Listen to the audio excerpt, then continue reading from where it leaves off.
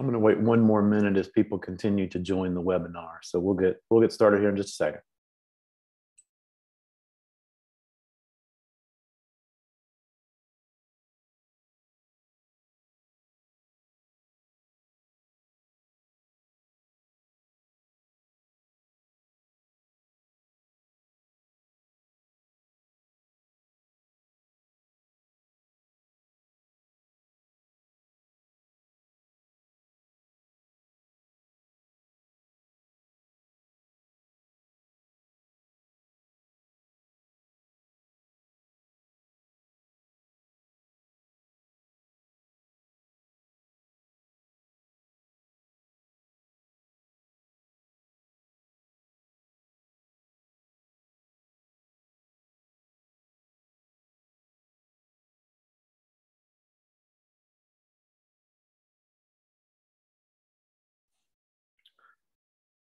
All right, Michael, can you advance to the next slide?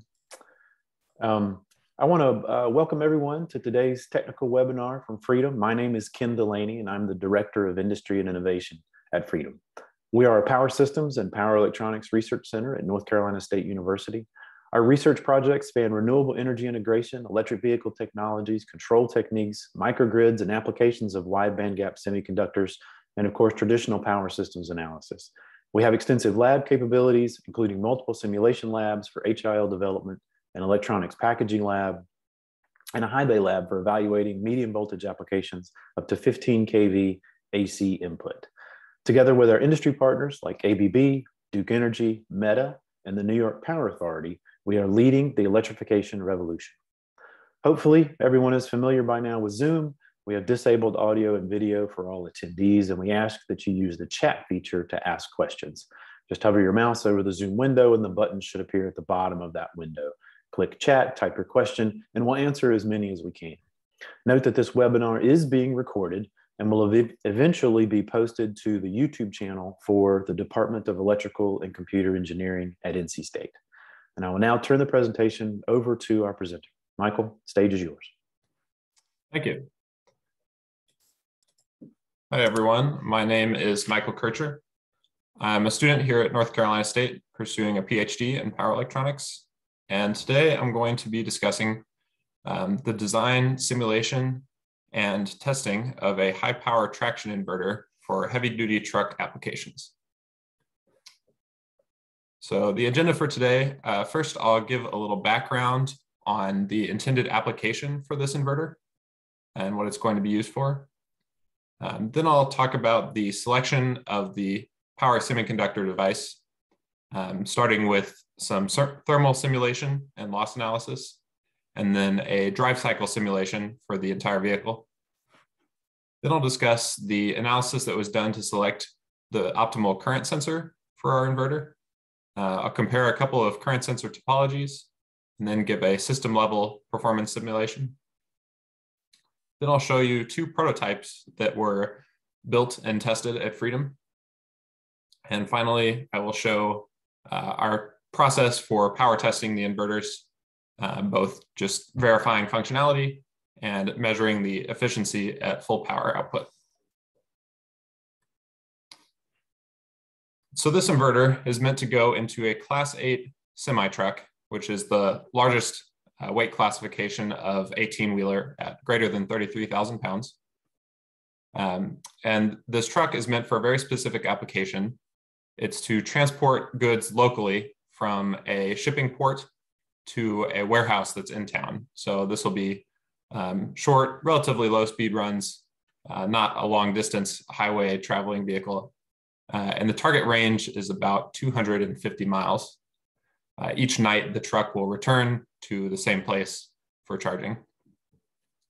The US Department of Energy is the funding source for this project. And during this project, we also partnered with Ricardo Incorporated, our industry partner, who will be producing this inverter once the design is completed. A little detail about the drivetrain. This truck will be using an 800 volt nominal battery system that ranges from about 650 volts to 850 volts from empty to full charge. It is a complete battery electric propulsion system. There will be a dual E-axle setup. So in a semi, there are 2 drive axles, and each one has its own power source. And they are each one 250 kilowatts continuous power. Target efficiency for the inverter is 98.5%.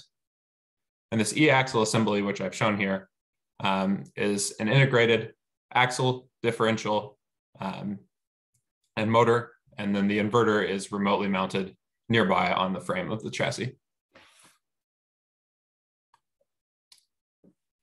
So for the power device selection, the first step is to narrow down the possible power devices by looking at the worst case scenario operating conditions. So that's at our max power output and maintaining that peak efficiency of 98.5% at 250 kilowatts. Our phase current in this scenario will be 350 amps RMS, and that's at the minimum DC bus voltage expected of 650 volts. That's the highest stress scenario. Our target switching frequency is between 10 and 50 kilohertz. And that was a design parameter that we were able to change so we can optimize that switching frequency for minimal losses while still maintaining the form factor that we want. So I've shown here the 3 top contenders of semiconductor devices. There were a wide range of ones that we analyzed, but these were some of the 3 best performing ones. First, we have the Danfoss DCM1000X module. This module, like all of the ones we looked at, were 1200 volt and 175C rated. This particular one is 660 amps, and it had the lowest on resistance of all the ones we analyzed at 2.1 milliohms. Next was the Wolfspeed XM3 series of modules. These modules come in a couple different current ratings, and they're all using the same die. So the different current ratings are just a different number of dies in parallel. And this allows us to analyze the losses for each one of those versions and see how that affects things. Depending on the switching frequency, the lower or higher current rated modules may be more optimal in terms of losses. As you go to more dies in parallel, you increase the current rating, but the switching loss goes up as well. And then finally, the microsemi module has the highest current rating of all of them by a significant margin. This was kind of our safest option and gave us the greatest amount of current leeway, but also, of course, is the most expensive module of those analyzed. So our first step in looking and comparing these modules was to do a thermal analysis under worst case conditions to determine whether each module would be feasible at all. Would they work or would they overheat at our worst case power output scenario? And to do this, we used PSEM.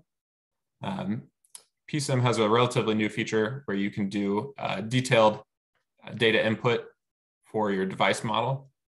So for each of these characteristics, for example, the first one, BDS versus IDS, you can actually transfer directly from the data sheet the operating curves just by tracing them over a photo image. So this gives a more fine resolution on your curve fitting than typical simulation.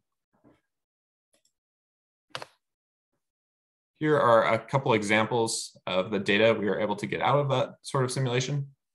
On the left, we have for the 3 Wolfspeed modules, curves showing the maximum output current that's possible without overheating versus the switching frequency. So this kind of shows what I was discussing earlier. At low switching frequency, the highest current rated modules have the greatest output capability. That's pretty intuitive. More dies in parallel means you're lower on resistance and so less losses. But as you move up to higher switching frequencies, those higher current rated modules actually have less output capability due to the increased switching loss causing heating. The plot on the right shows the power loss versus switching frequency for 3 different modules that we looked at. And as expected, power loss increases pretty linearly with switching frequency. So this shows 1/2 of the trade-off between, for selecting switching frequency, the trade-off between power losses and the physical size of your passive components. As you increase in switching frequency, your power losses will increase significantly, but that may be a worthwhile trade-off for smaller passive component size.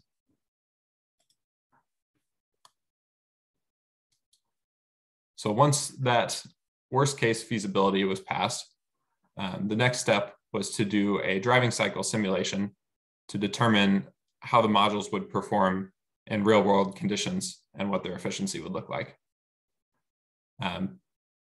So to do this, we need to look at a drive cycle, which is a speed versus time plot. There are a couple different ones that are pretty standard in the automotive industry. They're based on typical driving behavior on a certain road. In our case, because our truck had such a specific intended use case, we were provided a drive cycle for that exact route. Some other data that's needed to do this overall system simulation is information about the motor efficiency at different torque and speed points.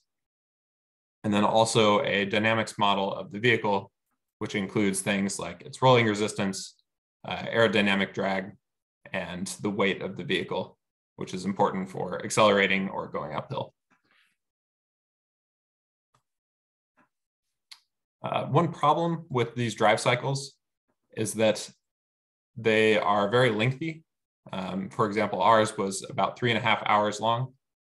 And when you consider this period of time versus the minimum time step needed to do a thermal simulation of an inverter that's switching at tens of kilohertz, that quickly turns into a sort of impossible simulation. So there needs to be some way to condense down this data to speed along the simulation process. So we were able to do that pretty effectively by looking at where the most common operating points are. For example, in our drive cycle, we found that in these 2 operating ranges, 37% of the total driving cycle time fell into those ranges. So since the speed and acceleration is relatively slowly changing in the drive cycle compared to the thermal characteristics, we're able to just simulate at those individual points to get an inverter efficiency map at various torques and speeds. And then we can apply this over the drive cycle rather than just grinding through the entire simulation end to end. So here I've shown the Simulink overall model of the vehicle. We have lookup tables for motor efficiency and inverter efficiency. This is the drive cycle. It's showing the motoring, or derived from the drive cycle, the motor, torque, and speed plots. And then the output of this, we can find the losses from the motor and inverter and overall efficiency. So here are the efficiency results. 88% efficiency of the motor over the whole driving cycle, just under 97% from the inverter, for an overall efficiency of about 85%.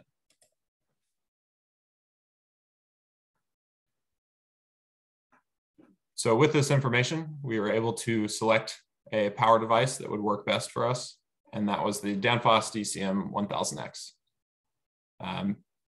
Advantages of this module over the others were, first, that it had greater cooling capability.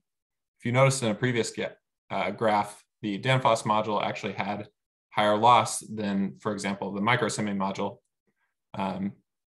but it was better able to dissipate that thermal energy because of its integrated cooling fin structure. So a typical module will just have a flat surface on the bottom, and that surface mates with the top surface of the cold plate. But in this case, the cold plate actually has a cutout in its top, and these fins are lowered down into it to come into direct contact with the cooling fluid. So that eliminates the thermal resistance from the cold plate surface, as well as the thermal interface between the cold plate surface and the module case surface. Another advantage of this module was the layout, with the DC tabs all being arranged on one side of the module. We were able to source a capacitor that would have terminals that could directly bolt to these module DC terminals, meaning there was no bus bar actually involved in the commutation loop. So the only inductance in the commutation loop is from the internal inductance of these leads in the module and the ESL of the capacitor. So the end result was that our loop inductance was very low, less than 11 nanohenries. And loop inductance, if you're not familiar, is important because that inductance will cause a voltage overshoot at the switching instant. And so that's kind of the limiting factor for how high of a DC bus voltage you can go, is the DC bus voltage plus the overshoot cannot exceed the device's voltage rating. Hey, Michael. Yes. Real quick, we have a question from Thomas in the chat. He noticed that the inverter efficiency is asymmetrical. It's higher in the positive torque region and lower in the negative torque region. What's the physical reasoning behind the asymmetry? That is a great question. I may have to defer this one to Mingy, who did this simulation. Mingy, are you on? Hi, this is Mingy. I believe this is because that one is from the motor operating point. So region and generating of the motor have different characteristics. So that's why I believe there is a symmetrical inverter efficiency table. Great. Thank you, Mingy. Yeah, thank you. And one more question, Michael. What's the approximate difference in the thermal resistance value with and without those integrated fins for a typical module? Excellent question. I might have to get back to you on that afterwards. It's been some time since I looked at it, and so I don't know offhand. Okay, that's fine. Thank you. If we can note down who asked that, I can try to get it back to them. The chat will be recorded, so we'll respond by email. Great. Okay, thank you very much. Keep going. So moving on a bit to our current sensor analysis. This is one of our research focuses in this project. In a high switching frequency silicon carbide inverter, such as this one, we're able to get tighter control due to higher control bandwidth. The faster switching cycles allow a greater control update rate. And to actually implement this, you need a similar increase in sensor performance. So sensor latency, bandwidth become very important. And also the increased EMI in a high switching speed inverter means that the sensor output could potentially be affected by that noise, reducing its accuracy. And so the sensor can easily become sort of a bottleneck for your control performance. For example, if you want to take full advantage of a 50 kilohertz switching frequency, you'll need faster than 20 microseconds sensor response. And then if you want to also use that main current sensor for overcurrent protection, you'll need lower latency yet. So to get a good comparison on sensor performance across different topologies, we wanted to have a uniform way of testing them. A typical current sensor data sheet lists the output rise time for a given current DIDT, a waveform like this one shown here. And while this is easy to measure, it is not so applicable to the actual real world performance because this is not a waveform you'd expect to see. So to try to get a more realistic measurement of the performance, we looked at the actual operating conditions, so a more sinusoidal current waveform, and also a waveform that includes a fair amount of noise, like you would see from the inverter. So latency is a bit difficult to measure under sinusoidal output conditions. We developed a couple different methods for measuring it. The first one is to measure the actual current with a reference sensor. And then the current sensor is connected to a microcontroller, which has a digital to analog converter on it. And we use that digital to analog converter to repeat out the signal measured by the microcontroller. And we can measure that then on the same scope that has the reference sensor. And so that's what I've shown here. And then to get the latency, just measure from the zero crossing point of the reference sensor to that repeated DAC output. To improve upon that, instead of relying on the digital analog converter, which may introduce some small amount of delay itself, or it may just not be available on the selected microcontroller, we can just use a digital signal out of that microcontroller that indicates the time of zero crossing. So that's what I'm showing here. And then finally, for current sensors that work based off voltage measurement, so shunt sensors, we can remove the shunt and use a signal generator with this ramp waveform where the shunt would be, and then sample that at the same frequency as this ramp waveform. So the sampling will occur at the same point on the ramp. If we then use a signal output to indicate the sampling instant, we can compare that sampling instant to the level of the ramp, and the time instant that that level is equal to the digital to analog converter output. So this eliminates any delay coming from the digital to analog converter, and we can measure the latency that way. This is our test setup for current sensor measuring. The prototype inverter was not ready at this time, so we used another silicon carbide inverter developed by FREEDM in the past. And the setup is fairly simple. We're using an inductive load in this case rather than a resistive or motor load, just for simplicity's sake, and because this allows us to use a pretty minimal in size DC power supply, since the inductor consumes no real power.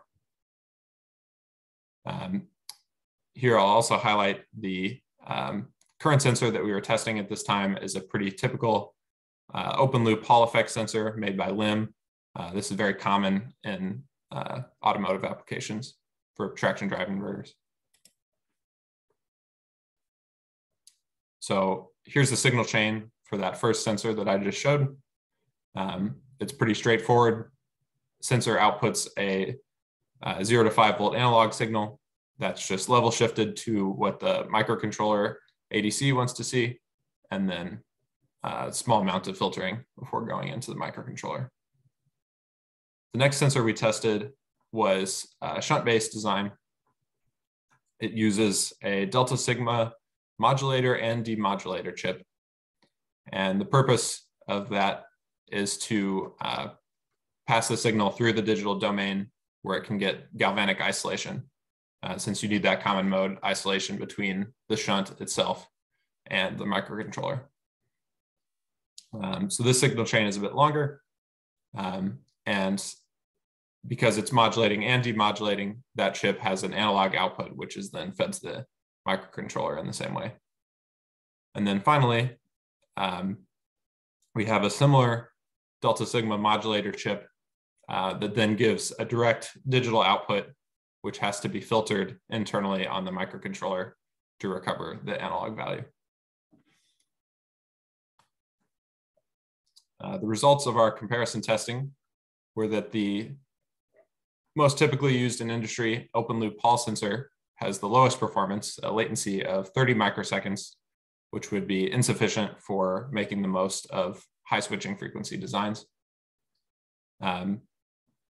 The sigma delta modulator only that does not demodulate has significantly better latency performance and slightly better resolution.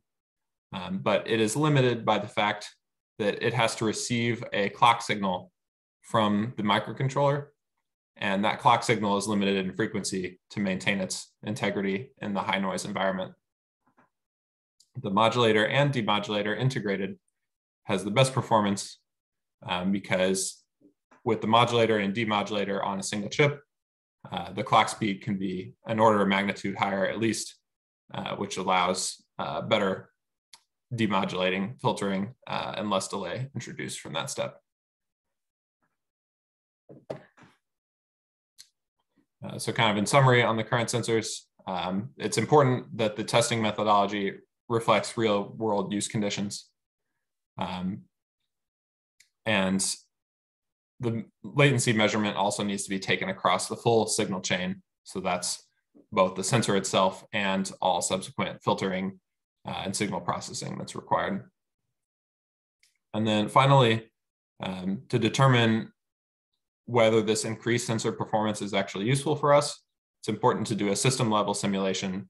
So that's the controller, the sensor itself, and the hardware to determine if that increase in performance will actually help the system as a whole. So here's an example of that simulation. This is in Simulink. We have the sensor model. So that's including things like shift in accuracy, any delay, noise, etc.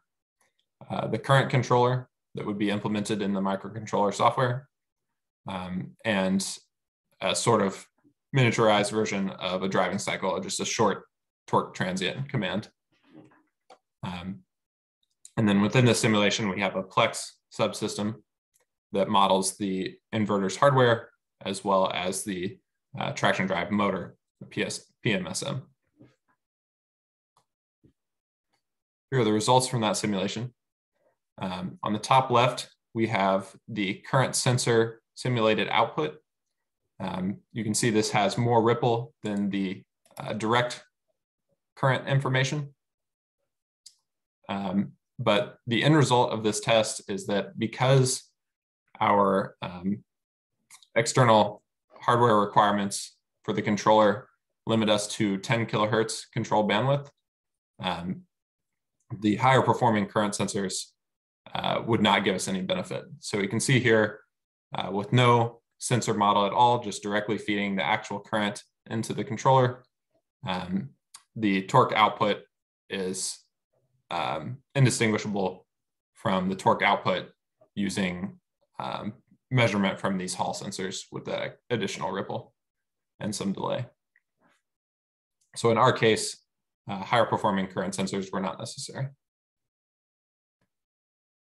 So Michael, your answer to that slide on the current sensor decision may actually impact Thomas's question here, but it's still a good question. Provided the motor currents are continuous CCM operation, what's the fundamental electrical frequency such that a delay from a current sensor would be significant enough to impact the performance? Good question. I would say if you're talking about the fundamental frequency that the motor is seeing, that is less of a concern for current sensor delay. The delay from the current sensor will not be approaching that time scale. And so your control at the fundamental frequency should not be affected. But where this does come into play is during sharp transients, as well as dealing with harmonics in that current signal. So you will actually have harmonics up to at least the switching frequency playing a role in what the current sensor is measuring. And so typically we look for a current sensor with a latency less than 1 switching period. but also it depends a bit on how sharp of transients you expect to see in the torque command as well. Great, thank you.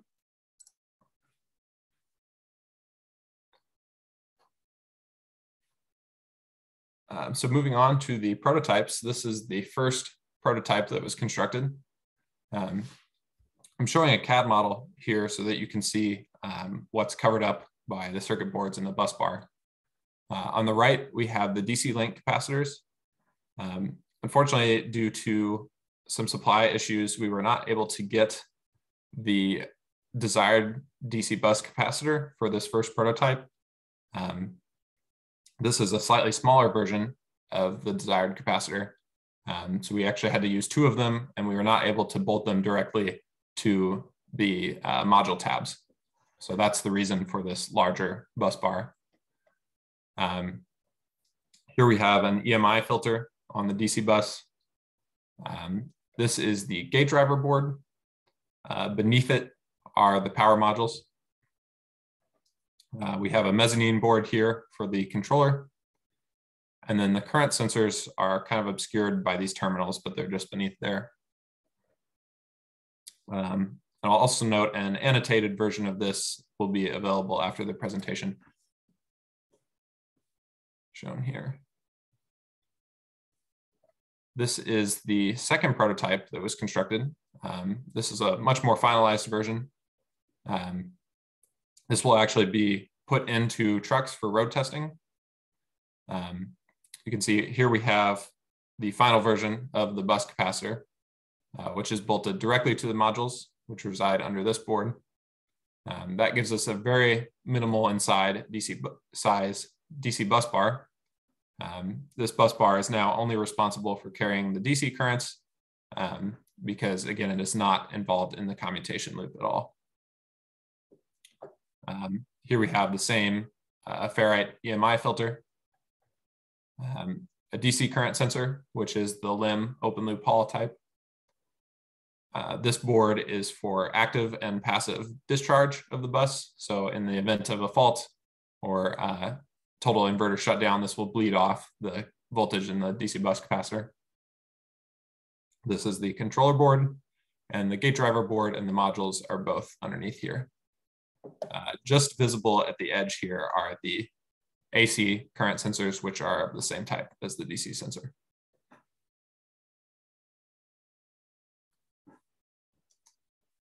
So moving on to testing,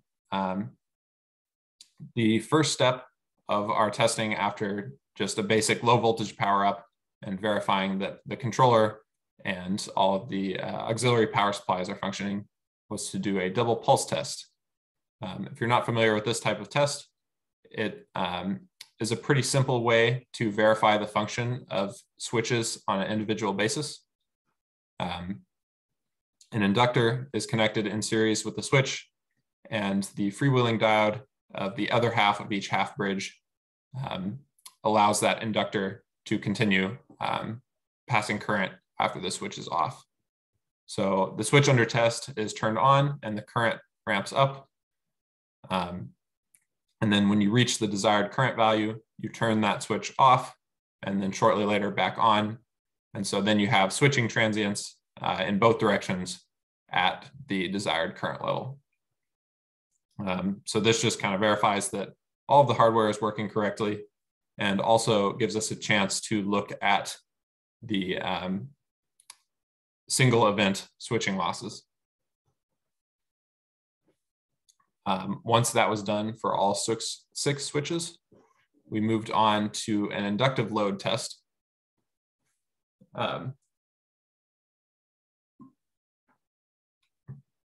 In this test, we use a purely inductive load so that we can reach our maximum phase currents and check operation without requiring a large DC power supply.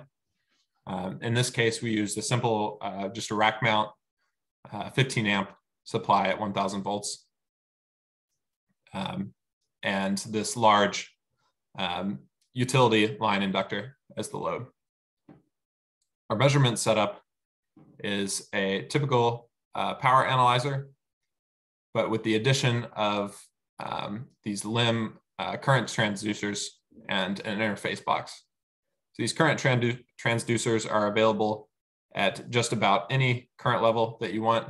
In our case, they're 700 amp rated, and they produce a much lower current output that can be read by the power analyzer.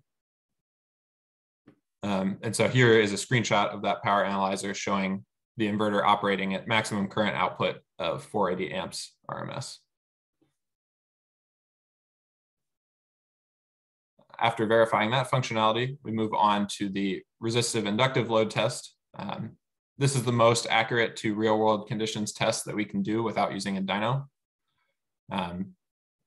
We select the inductor and resistor values to get us in the ballpark of the power factor of an electric machine, operating at the desired torque and speed. Measurement setup is the same with the power analyzer and current transducers. This time the power supply required is much larger. We're using 2 of these cabinet style 650 volt 240 amp power supplies in parallel. The inductor is still in play here, now just in series.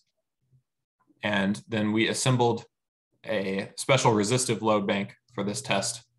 It has many individual resistor strings that can be configured for the voltage rating and resistance that's needed. In total, this can handle up to 500 kilowatts, but we've configured it for 250 kilowatts at our voltage and current level. So here is an output of the power analyzer during that test. You can see we're reaching that same max phase current of 480 amps RMS. DC voltage, we limited to 600 volts to give us kind of that worst case scenario. Again, the lower DC bus voltage is higher stress on the devices for a given power output. And then our phase voltage is 242 volts RMS. One thing I will note is that the power analyzer is applying a low pass filter to these measurements. Obviously the phase voltages are not going to be nice sinusoidal, they will be square wave PWM. So we're low pass filtering that so that we can see the fundamental here. And that will actually change slightly the power output measurement that we're getting. And which power output measurement is correct is kind of up to your definition. Without the low pass filter, you will see the true output power of the inverter. That's coming from both the fundamental and also any higher harmonics of voltage. That output power is real. However, it is not usable to the motor. The motor can only generate torque based on the fundamental output voltage. And so if you want to see the usable output power of the inverter from the motor's perspective, that low pass filter will show you. So here is the numeric output of the power analyzer with that low pass filtering on. Again, the DC bus is at 600 volts. We're running a 250 hertz fundamental and power factor just under 0.8. Under maximum output conditions, we're reaching 265 kilowatts, which is over the 250 kilowatt continuous goal. And our apparent power is 343 kVA. Under normal power output conditions of 250 kilowatts, we reached a peak efficiency of 98.6%.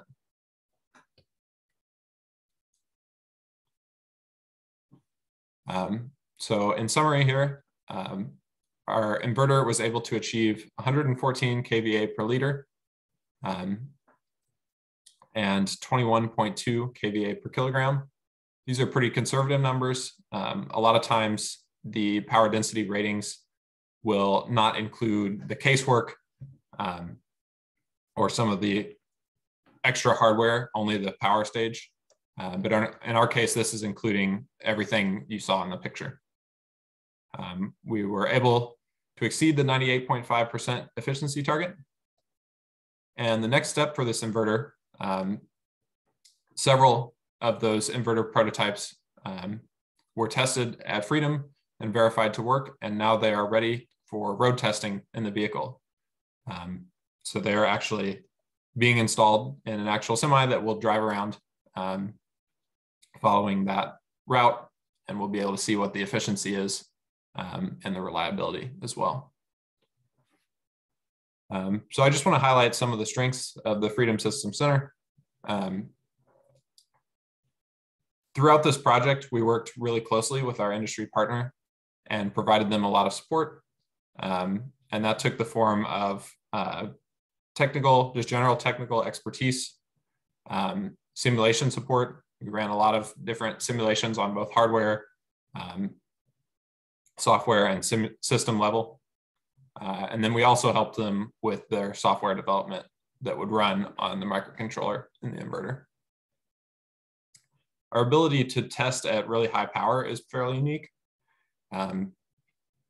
We can do all sorts of power testing.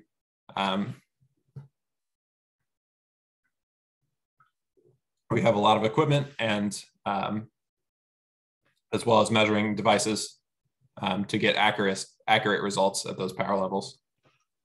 And as I mentioned before, we can collaborate really closely with industry partners and work with you and provide a lot of value, whether that's technical help or hardware testing throughout that design and prototype process. Michael, we did get, yeah, it's time for questions. Great. Yeah, so what was the final switching frequency for the inverter? Yes, should have mentioned that. We landed at 20 kilohertz. Again, this value was kind of a trade-off between keeping those passives minimized in size, particularly the DC bus capacitor, and the limitations of the traction motor. A higher DVDT can be harder on the motor insulation and on the bearings. And also, again, as I mentioned, power losses going up at higher switching frequencies as well. And did we measure that DVDT? We did, and again, I don't remember the value offhand, but could share that with you later if needed. Okay, okay. But like you said, that's a trade-off in determining that operating frequency for the inverter. Yeah, absolutely. Yeah. And then is this a direct connect to the motor, or is a sine filter required? There's no filter, it's direct connect. And for those of us who are not really familiar, how does a sine filter work? A sine filter, most likely a LCL filter, will take that square wave output of the inverter and just smooth it to be sinusoidal. That way, the high VDT is really only seen in the filter, and it keeps it totally out of the motor. From the motor's point of view, then the input will be more like what you'd see, grid connected or something, a nice pure sinusoidal. Okay. Okay. Good explanation. So here's a question. What is the fundamental frequency range for the entire operating range of speed? Fundamental frequency from 0 to 1.1 kilohertz. Okay. And then do you have any data on common mode noise measurement on the DC side and inverter output? I believe we did some measurement of that, but again, I would have to follow up on actual numbers. And are any of these questions answered in the paper that you have listed as a reference?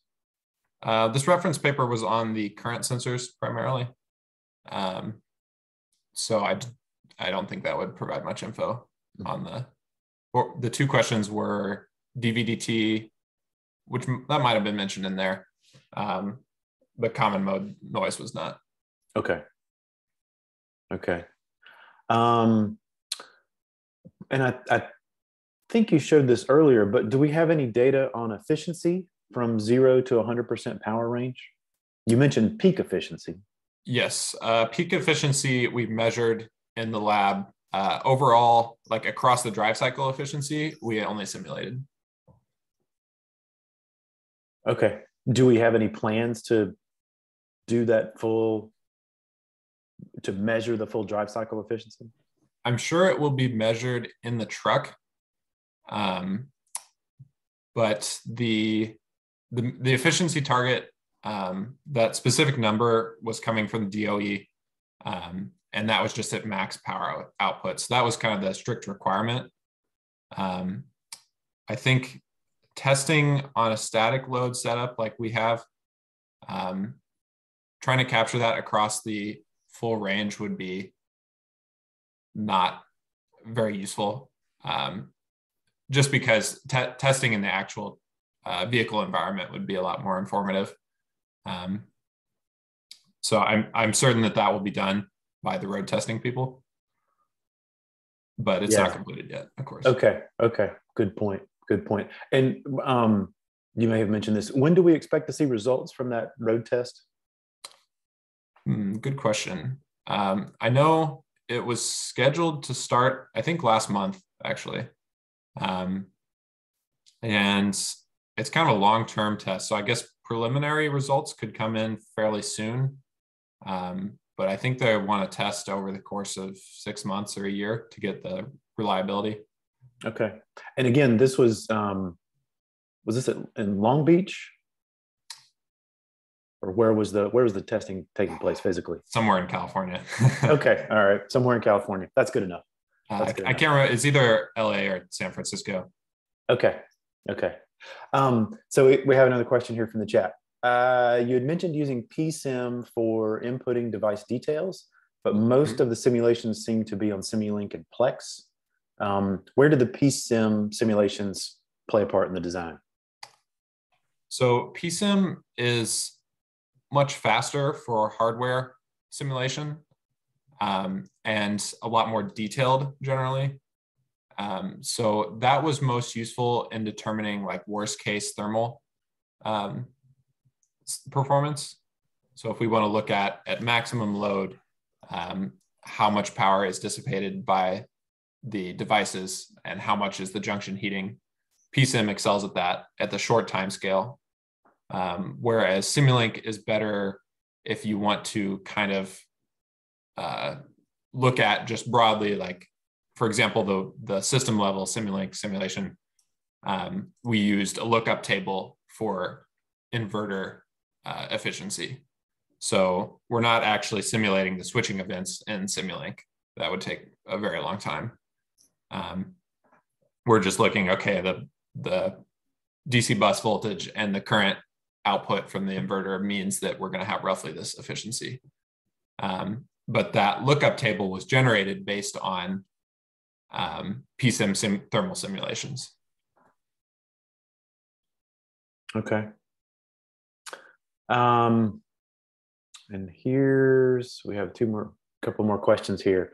The torque and RPM range was 36%.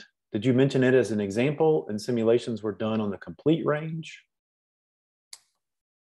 That was an example just showing that in a drive cycle, you have a lot of repetitiveness where you keep ending up at the same operating point throughout that 3.5 hour total period.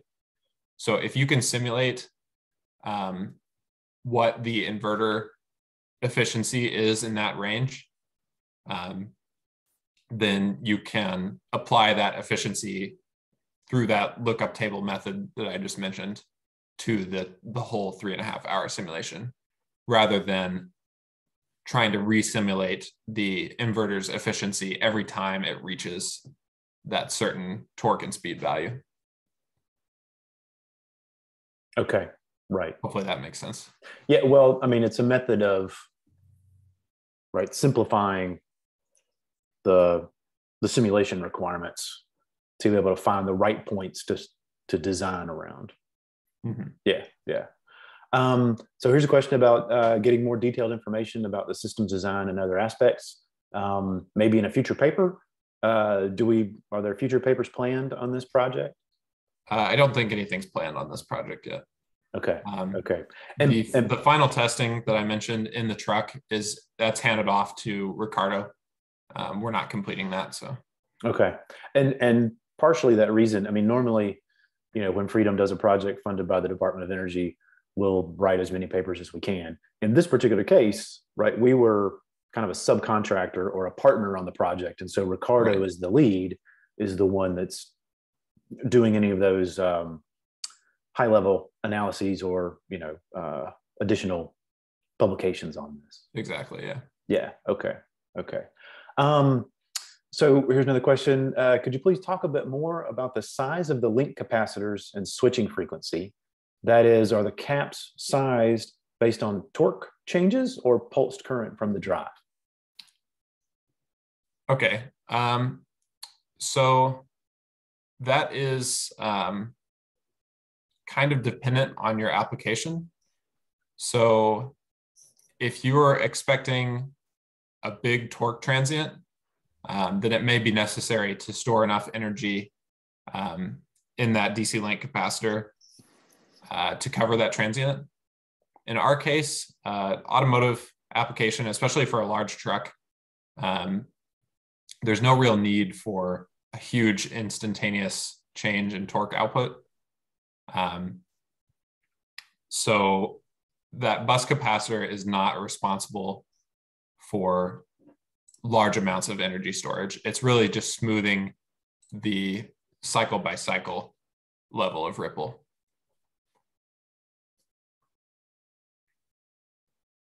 You're correct that if you were going to expect large torque transients, then the DC bus capacitor is sized more for that than it is for the switching frequency level of ripple.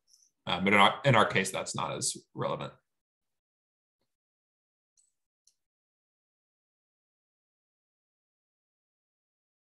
Okay. And here's one more. And I would, everybody seems to have this down, but if you do have any questions, please put them in the chat. So why was the drayage drive cycle selected? And are there any other standard drive cycles for Class 8 trucks? There are other standard drive cycles, but in our case, this project is coming down from the DOE, and the DOE specifically wants a drayage truck for the port of whichever city it was. So it's known that all of these inverters are going into trucks in that specific application. So that's why we didn't really look at anything else. This is kind of a niche application. And I don't know, Minky, could you comment on other standard drive cycles? Yeah, there is one drive cycle for the 8 class truck. So we did some simulation for that drive cycle, but the company want to see the driver cycle simulation at that real load. So that's why Michael showed that result. But there are, if people wanted to learn more about just drive cycles in general, is there a good reference for that?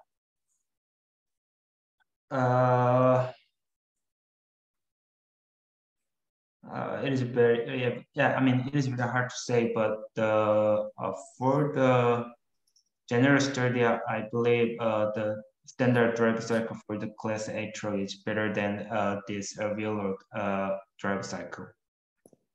Okay. I mean, in a previous role, I did some work with school buses, and we were always talking about different school bus drive cycles. Okay. So, for the person who asked the question, there are, I would say, dozens of different drive cycles, but there are some standards that are adopted by certain industries to judge that are, deemed most common. Just like Michael said, we picked one that was particular to this particular application, but there are a lot of different standards out there for evaluation. And we have a excellent work comment from one of our frequent questioners. Thank you. Yeah, so I do appreciate your time, and this has been a really good presentation. And thanks to you and Mingy and the whole team for all of the work that you guys did on this project. I think it's been a really successful project, demonstrated a lot of capabilities of Freedom for the high power testing and other applications. And so there is one question here about the webinar, which is a nice segue. So this will be, we are recording this. It will be posted to the, like I said, the NC State Electrical and Computer Engineering YouTube channel. And I will send out a note to all of the registrants as to when that is available. Usually it just takes a day or two. So I want to thank everyone again, and we will end the webinar. Thank you, Michael. Thank you very much.